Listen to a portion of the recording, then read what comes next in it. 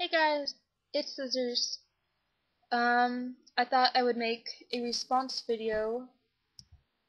Charming Pixie Flora made a video about coming out of the broom closet. It's called Coming Out of the Broom Closet, Why You Should. So I thought I'd make a response to her video. By the way, love your videos, they're awesome. Coming out of the broom closet is probably the best thing I've done for my spirituality, besides becoming pagan. I'm extremely open about who I am and what I practice. I don't go around like preaching it, but I wear my pentacle every day. I don't usually take it off. I don't usually hide it. It's usually outside my shirt. But yeah, it's a pretty big one. It's about an inch tall. It's handmade. It's lead-free pewter, which is actually a soft metal, so it scratches sometimes. But yeah, I love my pentacle. I think it's awesome. But yeah, I wear it all the time. And with this chain, it sits like a little bit above my heart chakra, because my other chain broke. The other one, it was like right over my heart chakra. But not a lot of people have. I actually haven't. I don't think I've had anyone react in necessarily a bad way where they like verbally attacked me about being Wiccan. I had some people react negatively, but that's because they didn't know about what Wicca was, what paganism was. They assumed that I was worshiping the devil, when I don't believe in the devil. I don't believe in hell.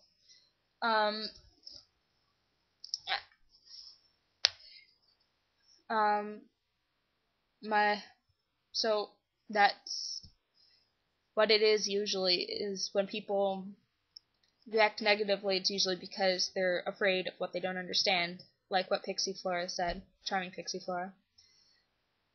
So yeah. I do have a lot of people react very positively. I've known a couple people who just, like, usually people won't ask about my necklace, because they don't know what it means, but I've had a lot of people just be like, hey, nice necklace. It's kind of like a hint, like, hey, hi, I know who you are. It's kind of cool. You know, I get a lot of positive feedback that way. I've had a couple people ask me if I'm actually pagan or Wiccan, or if I'm just into it. I am very, very pagan. I am in no way just into it. I practice what I believe. I believe it wholeheartedly. So yes. About coming out of the broom closet, I know that we've been having a discussion on the forum that I go to about it. Hi guys, Scissors. We've been having a discussion about parents and coming out of the broom closet. That can be terrifying, talking to your parents about it. I know I was like about ready to cry when I told my parents. I was so scared because they are very, very Catholic. My whole family is. But I had been talking to my sisters about it, my little sisters, and they supported me. I had been talking to my brothers, and they supported me. And what I did was, before I told them, I started talking to them about religion, like, is God really a guy? Like, why does God always have to be male? I would like ask them questions like, what do you think about pagans? You know, do you think they're evil? And I would tell them what I had learned about paganism. Like, oh, I had just seen this stuff on the web, so I would tell them. I wouldn't tell them that it's what I'd been studying. At the time, I had been studying it. When I discovered paganism, I was studying it for a story that I was writing about witches, which never got finished, unfortunately. I've been trying to finish it, or work on it a little bit, but yeah. But just talk to parents, is just talking to them about what it is before you tell them can actually help a lot. Excuse me. But yeah, and my parents were actually very accepting of it when they knew what it was.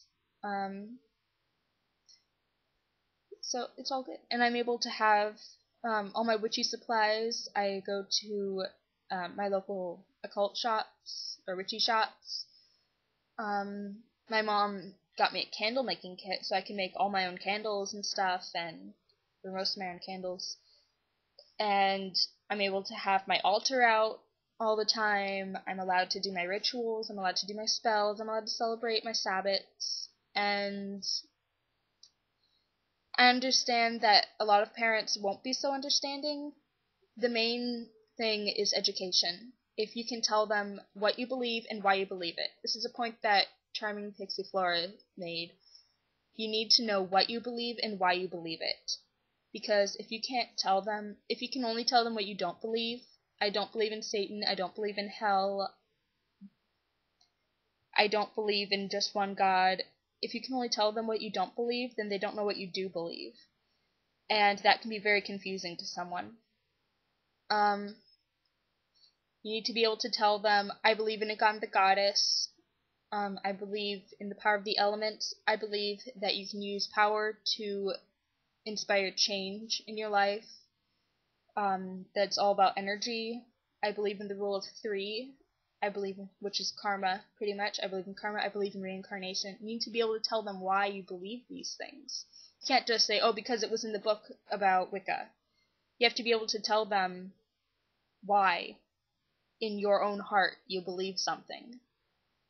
Because you can't just believe it because it's out of a book. You have to feel it and be able to explain why you feel it. I believe in reincarnation because I have past life memories. I believe in the god and the goddess because they've spoken to me. They spoke to me as a young child. I believed in the god and the goddess. I believe in the power of the elements in nature because as a young child, I was drawn to that energy. I connected with the earth as a child. I would talk to plants and bees and all this stuff. I believe in fairies because I can see them. I mean, most people will laugh at you if you say that you can see fairies, but I mean, a lot of people can, and I do. It's like this is an argument that I use with my mother. It's like feng shui. Spells are like feng shui, using the energy around you to evoke change. Because my mother's into feng shui, and yeah. But so that stuff, you have to be able to tell them why you believe and exactly what you believe instead of just relying on telling someone what you don't believe.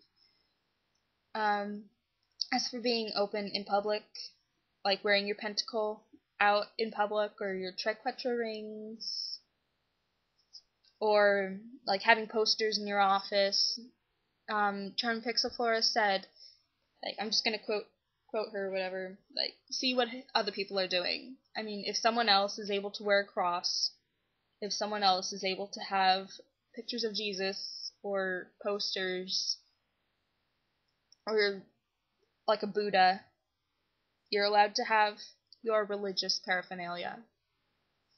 And so I'm at 9 minutes, and I'm going to go, and I hope that this helped or was interesting or something. And I hope you all have a wonderful day, and blessed be.